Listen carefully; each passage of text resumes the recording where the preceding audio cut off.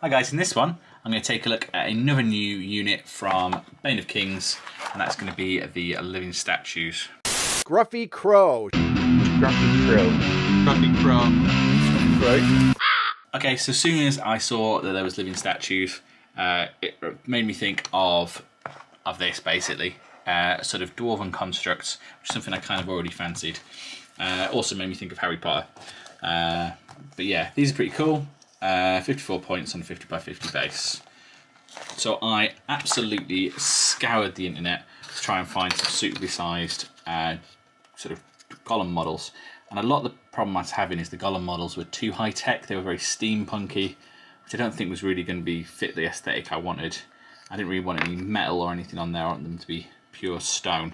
So I kind of gave up on it actually. That isn't until I saw someone had found some really nice dwarf miniatures that wouldn't necessarily fit my army, but look really nice. And what they'd done is they'd scaled them up. So I found these ones. I'd kind of had my eye on this guy, Duncan Shadow.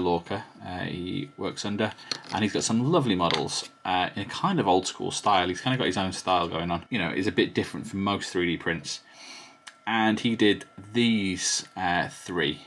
And then, as I was thinking about this, same week, there happened to be a sale and they were 50% off or 40% off or something. So I grabbed them just for a few dollars. I had a play around. I'm going to put them on these 50 by 50 bases. They've, you know, been used for something else, but that sticky should come off. So what I did is I took the models and I made sure I sort of expanded them, so they were roughly 50 all the way around, which ended up being 210%. So these should be 210% larger than they would be if I just printed them out normally. Okay, here's the first two fresh off the printer. This one has come out okay, though even this one, the hammers ended up a little bit warped, but I can kind of live with that. I might even be able to file that down a little bit flatter. They're looking really good, and I think the scaled up detail kind of makes for that more statuey look, but they are quite cool sculpts. Scale wise, I think I've got them pretty good for getting on these 50mm bases, so the 210s definitely worked. This one looks fine on the back. I'm just getting rid of these last few supports, but as we saw, I've got a few problems on the front here, the fingers and the bottom of his axe, which I imagine should look like that, but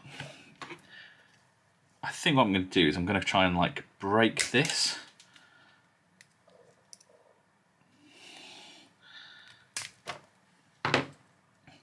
And rather than waste all that time and resin and electricity, I guess, reprinting this from scratch, I think I'm just going to use this one with the defects and probably just put some moss or something under there, try and go for that kind of cracked, decayed statue look and just kind of make the most of it.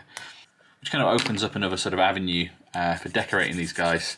If we do that kind of time-worn statue look, like these guys have been waiting for centuries to sort of come and defend their realm. Okay, just got another print out of the printer. We've got the third one of these sculpts. Once again, I had some problems with the first layer of supports, which has resulted in a slightly squished thing. I really wish I knew what was causing that. There's a little problem there as well. But overall the models come out fine. And yeah, right down there, you're not really going to notice it. And now I've got these guys all stood together. I think you can agree they look pretty fantastic as a unit.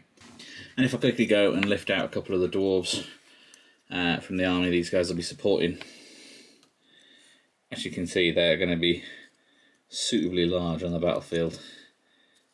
Okay, after a quick spray with some Halford's Grey, they ended up this sort of colour. I then darkened them down for the first layer with some Mechanicus Standard Grey. And then I was going for a sort of quite a liberal dry brush, just leaving the Standard Grey in the nooks and crannies with some Dawnstone.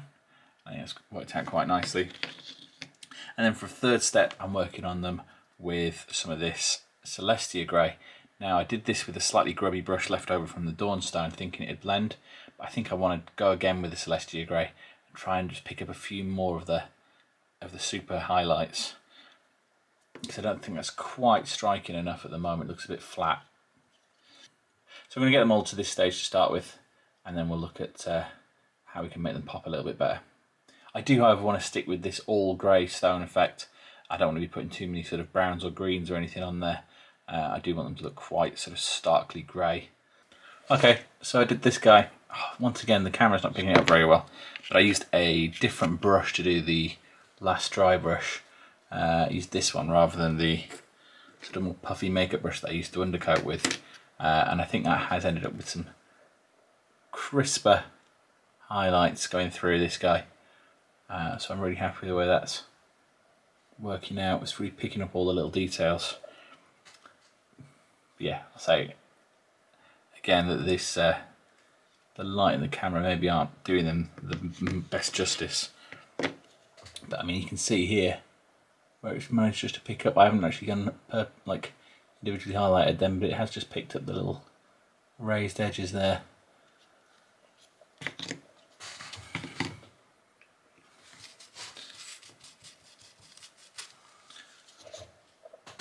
Hopefully I haven't made this one too bright already that I can't still get some of those.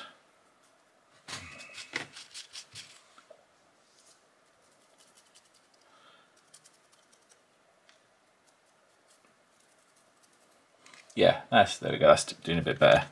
Picking up some of those sharp edges. And because layers like this have a tendency to sort of blend into each other when you do them all kind of wet, I'm going to leave these guys for a few hours now. Go and have my dinner and come back and do like maybe an even brighter white, just to really try and make the last few details pop. But I'm actually, yeah, pretty happy with the way these are coming out now. Okay, I've done a final dry brush. Got it nice and dry with my paper towel here, and this time with Games Workshop's White Scar, and I think that's actually, yeah, it's done the job. It's sharpened up all the edges. I've also gone in with a few little mixes of this Macragge blue, mixed with some white and then some little white dots to try and get some suitably sort of magical looking eyes. Now I might be about to ruin the whole models, but I've got some of this Army Painter blue tone.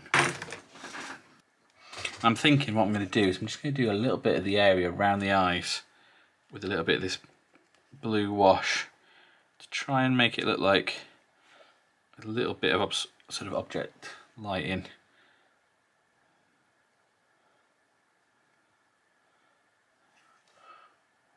I think that's kind of worked. And I've also done some little drips of it inside the eye areas.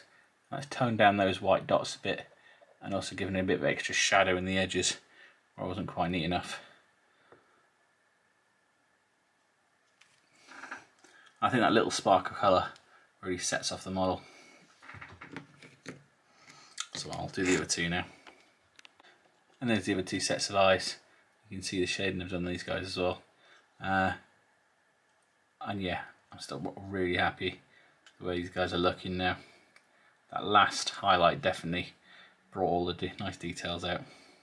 So next up, I'm gonna base them. So I need to go and find my Luke APS Scrublands basing.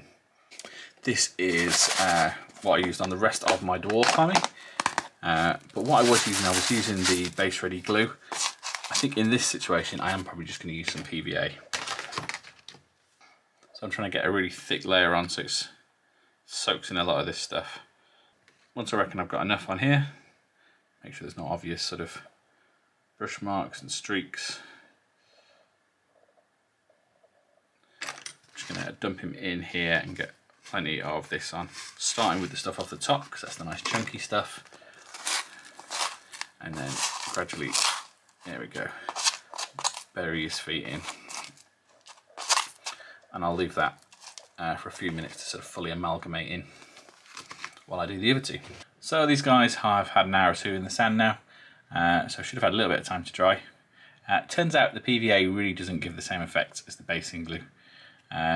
It's a much flatter texture than you'd get with the basing glue, unfortunately. Especially this one. What it's done is it's sort of picked up a lot of the finer sand, and you can't see any of the, it's not really seems to have picked up much of the heavier rocks or ground foam, which is a little bit of a shame. Also, I tried to tap this one off like I would if I'd just put sand on it a couple of hours ago, and it just fell off in great big chunks, which is unusual. That's doubly annoying because A, I'm going to have to try and patch this back in, and B, it's the big chunky bits in my base ready mixture, which I can only assume is going to be a problem. Well, at least patching it in hasn't gone too badly. Okay, I have painted the base rims now as well, and this is now dried, and I've given it a bit of a dust off, and it has revealed a bit more of the texture underneath. I'm still not a massive fan of this stuff. If you've watched a few of my videos when I was doing the dwarves, you'll know I put it on the whole army, but it was still kind of an experiment, and I think in future I'll probably just go my normal way of putting sand down and painting it. But yeah, it was an interesting experiment.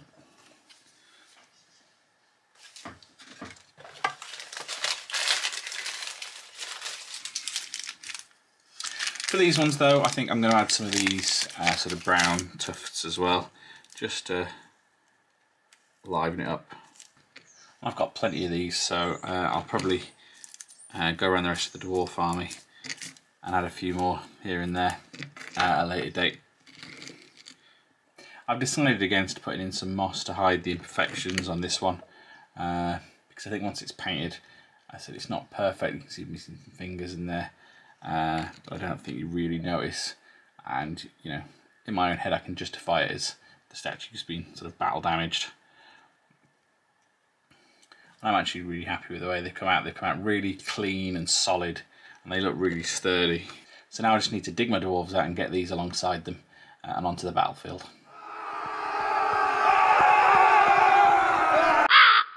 And that's all for this video. Please let me know what you thought down in the comments. Maybe subscribe for more. And as ever, thanks for watching. Bye.